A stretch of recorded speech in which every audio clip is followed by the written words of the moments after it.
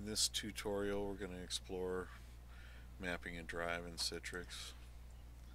So once you've logged in, you'll have access to your applications by opening one of these applications. You can allow yourself to explore for files on the network. So if you go to the Office button and you say open, depending on what program you're in, you can open in Word, you can open documents, but you won't necessarily see your mapped network drives that you would find at work. So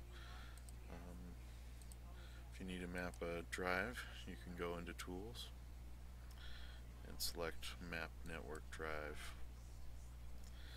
Of course, you'll need to know what the name of your drive is, so put a backslash in twice.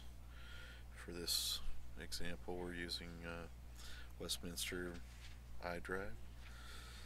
Put in FRCC WFS01 / shared and click finish. So now you should be able to view all the department folders in the shared location. Just select whatever department you're in and should be able to open any files in there. So if you have any questions about this or any issues with any other IT related matter, feel free to contact IT services. Thank you.